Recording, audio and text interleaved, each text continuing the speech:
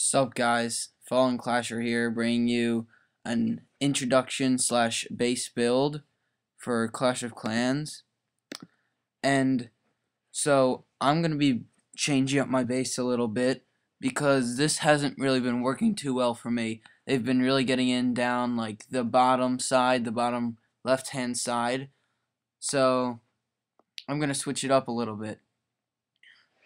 I'm still not going to protect my town hall since I'm farming and I'm only going for elixir and gold and not caring about trophies. So I'm going to move all this over here. And then I'm going to try and protect 4 of my storages. So right now probably elixir I'm going to protect the most because I have the most of it. So yeah, I'm going to move all these out here. So then I have some free space to build.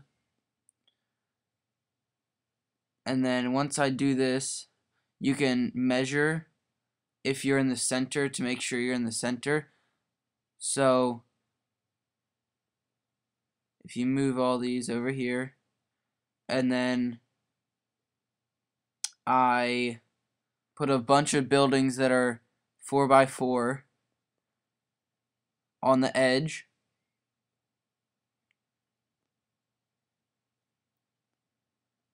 Like so. Oh, that the lab's not 4x4. So so I move these over like this, and then once I have enough buildings here,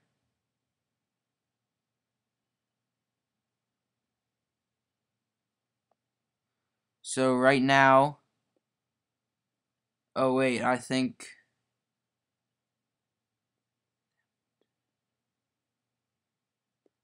this is fine. So how many are there?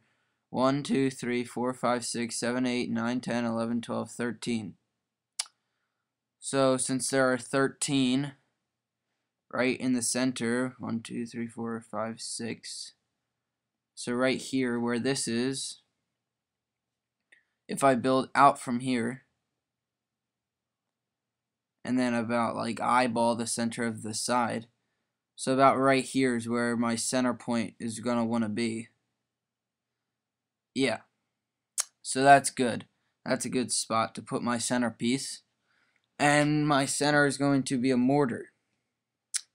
I like to guard my mortars a lot because mortars are very good and they can stop basically everything in their path.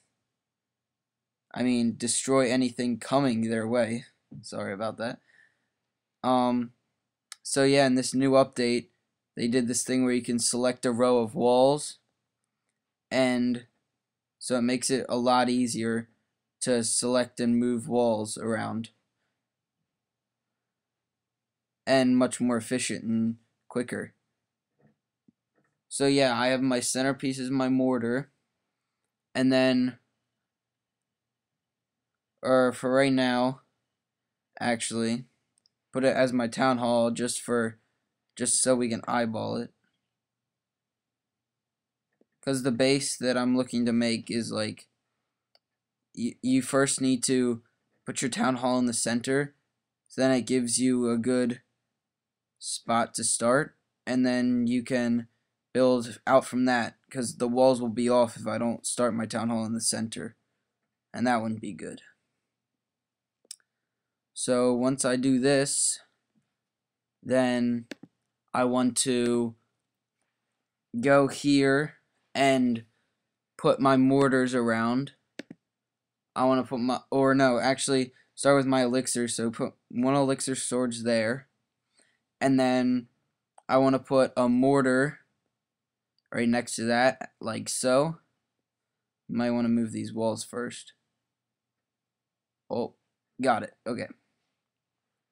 Then move this row of walls. See how fast I just moved those walls? That was crazy.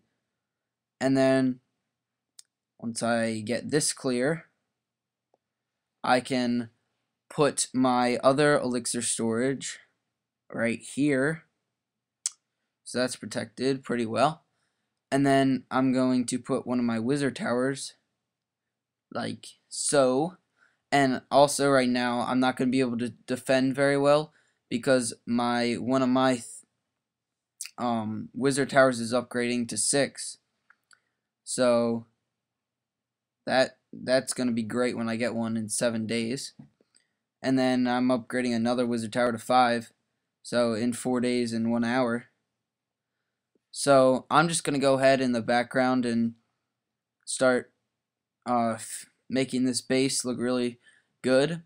And I'm going to talk about some new things like the new update.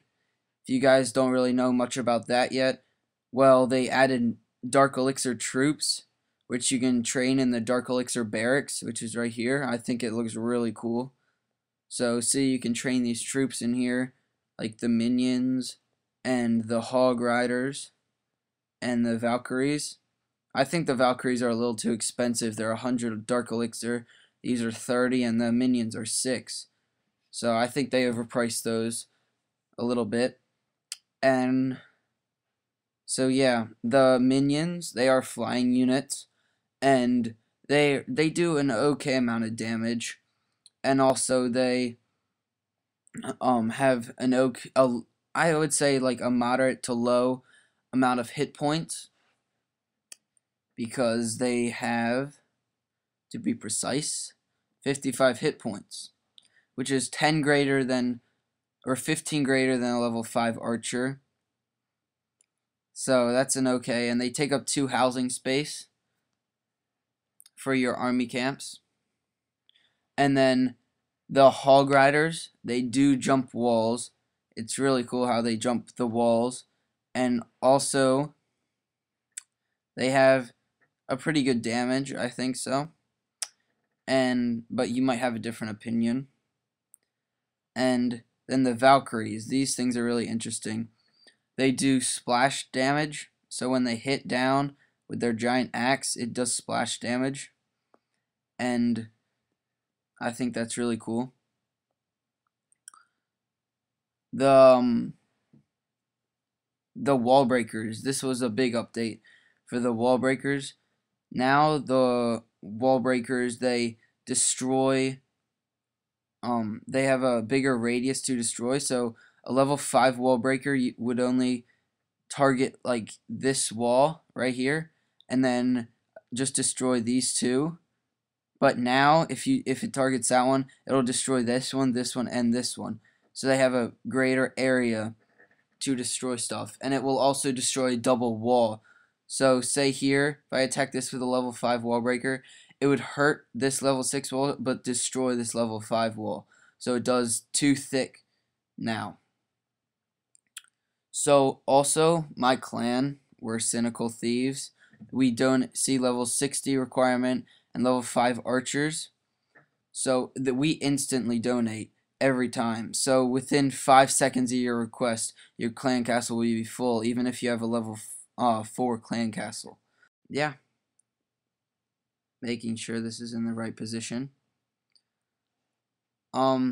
So my future plans for this base is I want to max out all of my wizard towers to, not max out, I'm sorry, get them all to level 6, because I think wizard towers are one of the best defenses in the game, and they protect resources very well, because goblins can get in, and then mass hordes of goblins can easily get destroyed by, oh sorry, that was my phone. You probably didn't hear that, but so mass hordes of goblins can easily get destroyed by high level wizard towers, and so that's why you want to upgrade your wizard towers pretty high at first. And then your mortars are obviously also very important, because they also do splash damage, and they can hurt mass amounts of things also. So that's pretty good. Just making sure this is the right amount of walls. Okay, 1 too much. So I'm gonna put my spell factory right outside these walls right here. So I'm trying to get the right amount of walls. So once I do this, bring this wall around, and then I'm gonna utilize the new thing, the new update, by moving a big amount of walls right there to finish that up. And then I'm gonna put my spell factory that I just got level 4. It's really cool, I think. The spell factory is at level 4 with the big spikes and the golden bowl. I love that.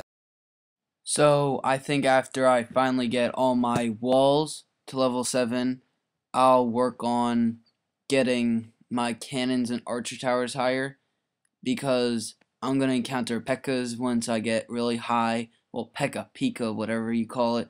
And once I get really high in the trophy count.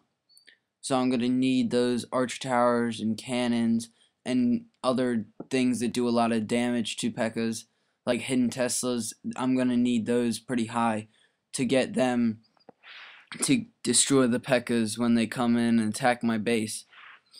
And then my air defenses, those are really low level. I'm gonna really try and up those eventually, because dragons, as you know, are really good, and the only thing that can really do a lot of damage to dragons is air defenses, because archer towers, I mean, they can do some damage to dragons, but if you use dragons and giants, usually the archer tower will target the giants and not the dragons. So I'm gonna need to get those higher. And those are basically my plans for the upcoming weeks and months in Clash of Clans. And then maybe around that time, once I get my arch towers and cannons to 10 and my walls to 7 and my mortars and wizard towers to 6. Well, my mortars are already all 6, but once I get my wizard towers to 6, I might try and go for trophies, but I'm not really too sure yet, because I'm not sure if I want to totally max my base, which would take forever, except for the walls, or just try and go for trophies and get high on the leaderboards and join a great trophy clan and just help out the community, you know? So, and then right now, I'm actually upgrading my archers to 6 in my laboratory. So I can't wait for those. It takes 14 days for them to upgrade, but since I've been waiting almost a week now, I only have 7 days and 16 hours to go with those. And with my 10,300 Dark Elixir, I'm gonna upgrade my Barbarian King and try and get that to level 5 or level 10 pretty soon. And my Archer Queen, I'm gonna upgrade my Dark Elixir storage at first, so that I can get my Archer Queen and maybe level her up a few times. But that's gonna be difficult since it takes so much Dark Elixir for each upgrade of the Archer Queen. And so yeah, in 5 hours 37 minutes, both of my archer towers will be finishing. So after they finish, I'm gonna upgrade. I'm gonna buy one Dark Elixir drill and upgrade one of my army camps to 7, because I have so much elixir and I don't really know what to do with it, because because most of my troops are maxed, like my goblins, my barbarians, soon to be my archers, and those are really the only things that I use and I like to use. Thank you so much for watching all the way to the end, if you did. Well, you obviously did if you're still here, but thank you so much for your support. Please leave a like, comment, anything just to help me out. It's all really appreciated. So thanks so much for watching, and don't forget to subscribe. So peace.